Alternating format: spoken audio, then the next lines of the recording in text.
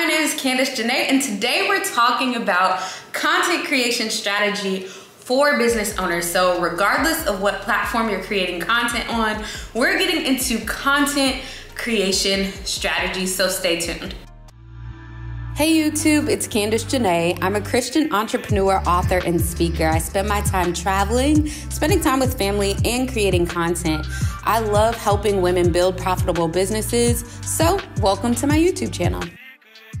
Hey, my name is Candace Janae, and welcome back to my YouTube channel. I am a content creator and business owner. Not only do I create content over on Instagram and TikTok, but right here on YouTube, I create blog content, and I create lots of content across multiple different platforms, including podcasting as well. So there's so many different areas and avenues that you can create content on. So I'm gonna share with you a strategy that you can utilize for your business for content creation, regardless of what platform you are creating content on. So I'm really excited about this. Over on Instagram, as it stands right now, I have 54,000 followers over there. I've also got over 50,000 followers on TikTok, and I've created a podcast called the Go Getter Podcast that has had over 15,000 downloads. Really, a lot of those downloads have even happened without promotion of it. And so I'm gonna share with you content creation tips and strategies for businesses specifically, because the purpose of creating content as a business owner is ultimately to connect with your audience, as well as to really move the needle when it comes to your bottom line. So we're gonna get into it with content creation strategies that are gonna help you generate more revenue now and in the long run, because the best types of content, if you ask me, is evergreen content that lives forever. That's why I love content like YouTube content, blog content, as well as podcasting content. All of those forms of content are really, really great when it comes to business, because people can search online or search for podcasts and look for them, and they're literally right there at their fingertips. So there's no limit to how often people are gonna be able to see this type of content.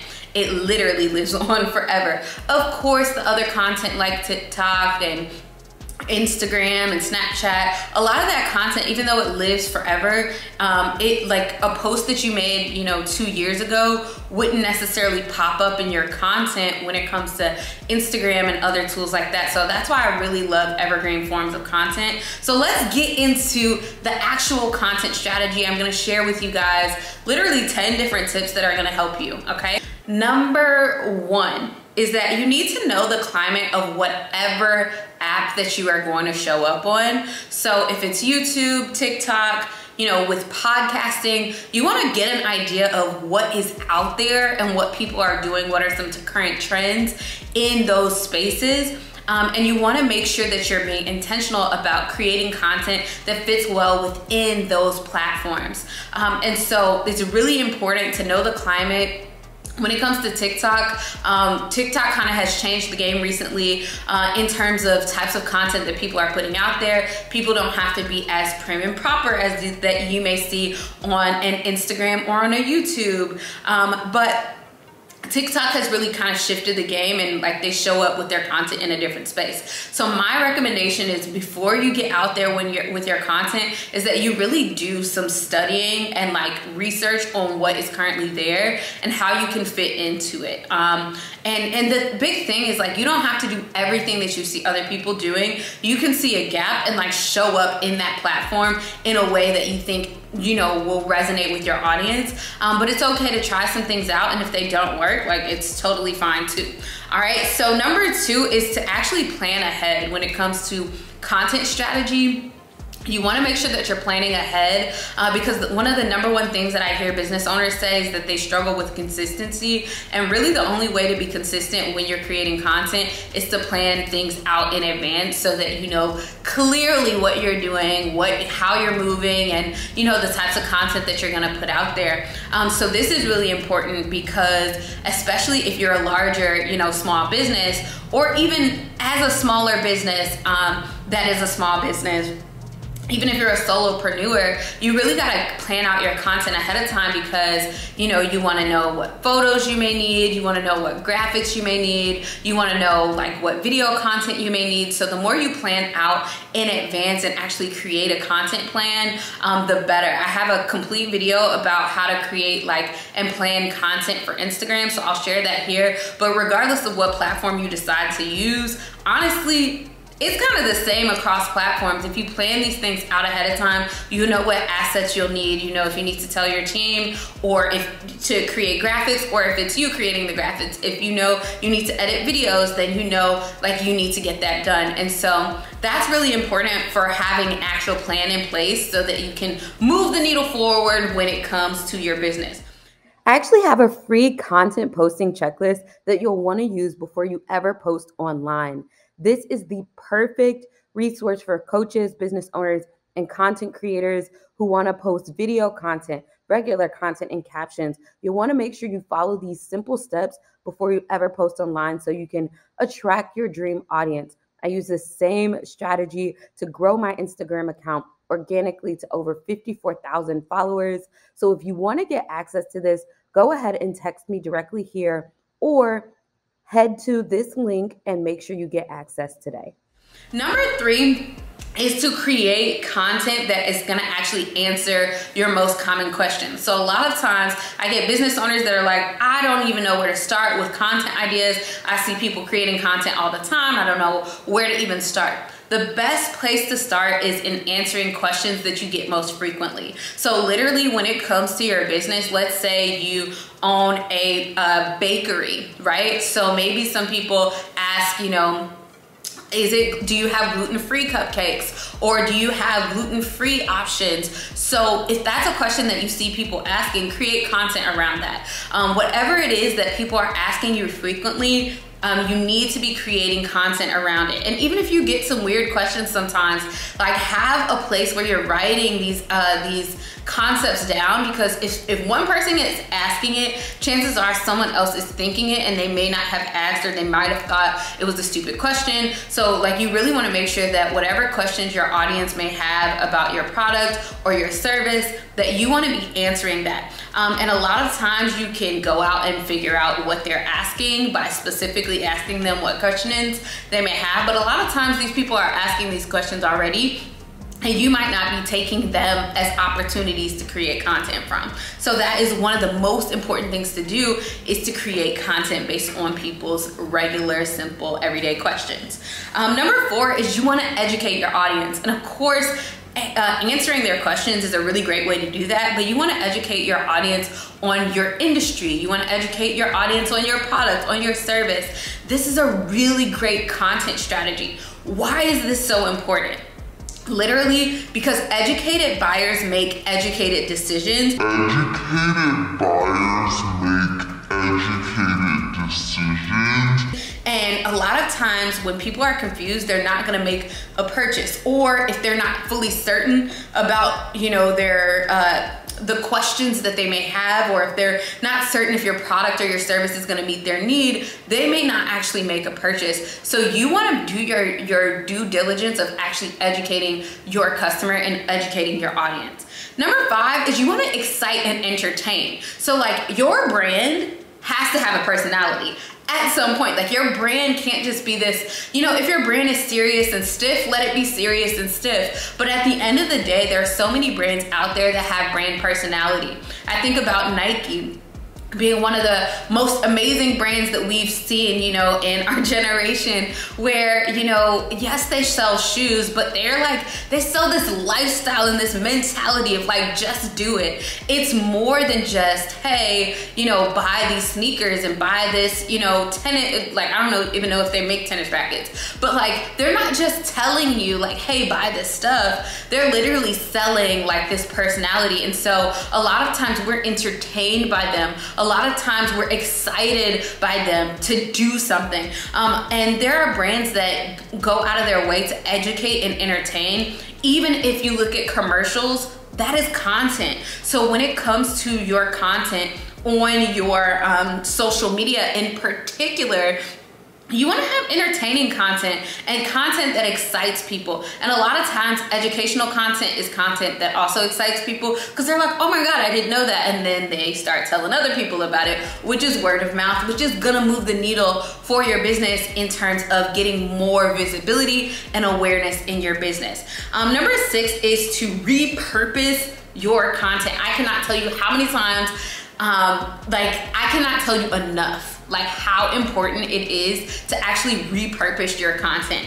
And what does that mean? That means if you create a lovely YouTube video like this right here, you can turn this into a blog post. You can turn this into bite-sized content for maybe a podcast. You can literally turn the audio into a snippet of content for your podcast. You can literally turn it into a quote that tells people to, go pay attention to the YouTube video. You can take bite-sized pieces of this and turn it into a reel. Whatever it is, like you can literally repurpose your content. So you do not have to recreate the wheel when you're going on different platforms. And so it's really cool to be able to go out of your way to like make your content literally go as far as possible. One video can be turned into so many different things, and it's really, really cool to like repurpose your content.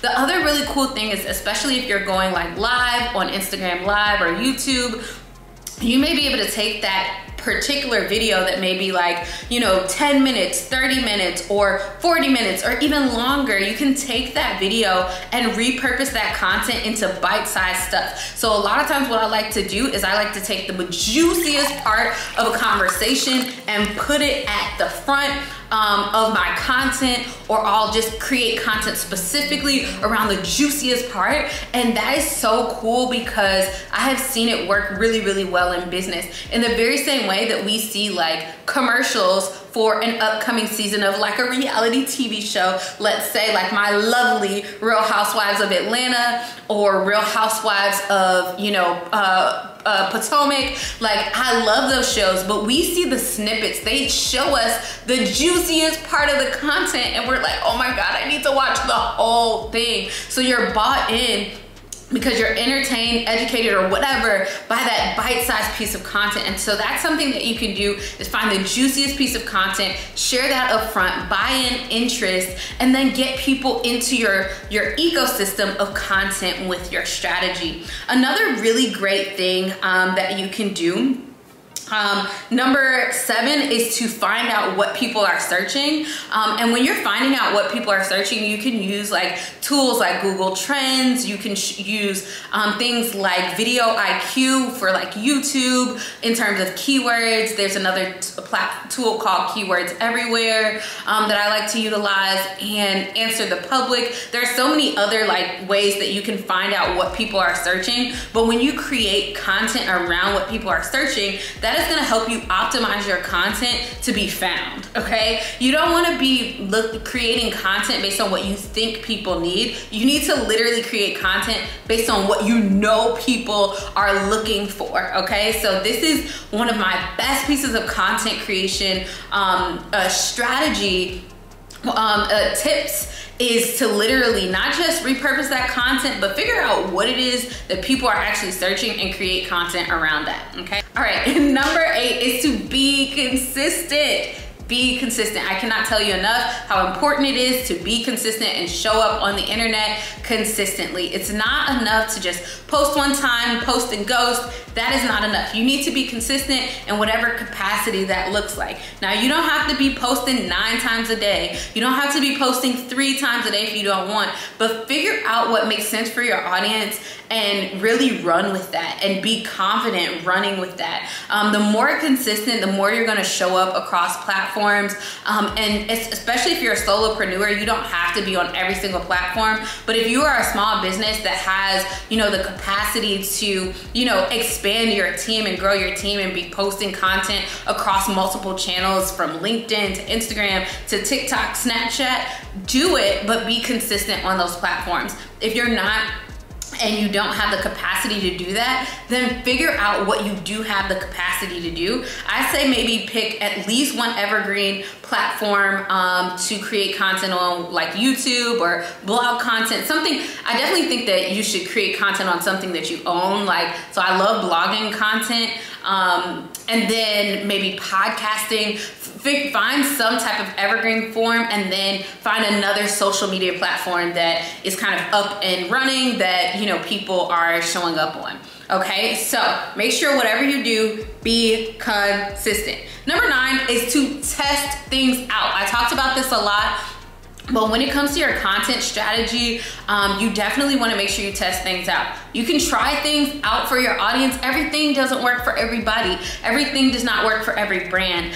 So even when it comes to like captions and what you're putting in your captions, I have a complete entire video that I'm dedicating to how to write captions specifically for Instagram, and I'll make sure that it's linked here once it's available. But one of the things that is really important is you want to make sure that you're testing things out. So, you know, you may write something in a caption that doesn't really resonate. You don't get a bunch of comments, but then maybe you write something in a caption later and then you get a bunch of comments, a bunch of engagement, and then you're like, wow, this is working. You guys can probably hear the train in the background, so please forgive me. But one of the really cool things is when you're creating content, not everything is always gonna work out as you thought it was gonna work out. And sometimes content goes viral and you didn't expect it to go viral. So you gotta figure out what the secret sauce is by testing things out, figuring out what your audience likes, what they don't like, what they wanna hear more of, and create more content around that. And last but not least, this is my almost number 1 tip, even though it's ending up last. Like, I cannot say how important this is for your content strategy, but utilize video across every platform possible. Video is honestly the way to go. It's the way to connect with more people. And I love video because it really like you can take one video and repurpose it into so much other types of content. So I literally think that like creating video content, especially on platforms like Instagram, TikTok, YouTube, all of them are video focused. Like, do video. So in your content strategy, do not forget about video. Yes, static posts are great for Instagram with quotes and things like that, but do not forget about the option to create video content that actually engages your audience. So that's it for now. I really hope you guys enjoyed this. I love talking about marketing. You guys already know, because I literally don't even go from a script. I literally have my bullet points and I'm just talking to you guys and sharing you my best information, and I absolutely love what I do. And so if you guys love this and enjoy this content, do me a favor and just hit that subscribe button and make sure that you're subscribed to my channel.